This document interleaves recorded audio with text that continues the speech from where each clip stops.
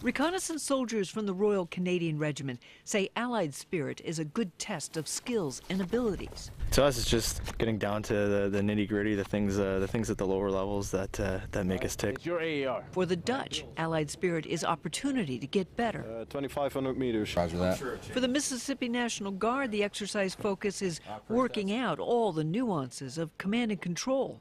Nemesis Troop, part of the 2nd Cavalry Regiment, is fine-tuning tactical procedures.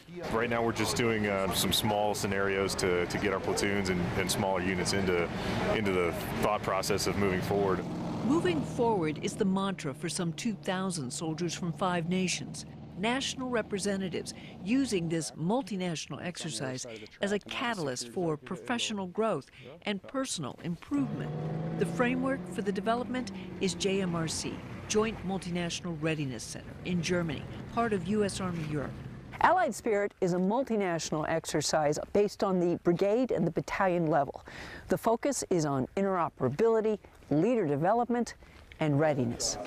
For soldiers from Hungary, their critical element is communication, the spoken word and the equipment that carries it. We need to find out the way how to solve firstly the technical problems, and secondly the communication problems. Solving problems, establishing solid interoperability is both a goal and a challenge. We're trying to get away from providing every participating nation with U.S. equipment and figure out technical solutions to using their own equipment. Allied Spirit is one of several multinational military events on a training schedule targeted at strengthening capabilities and connections between allies and partners. Gail McCabe, Germany.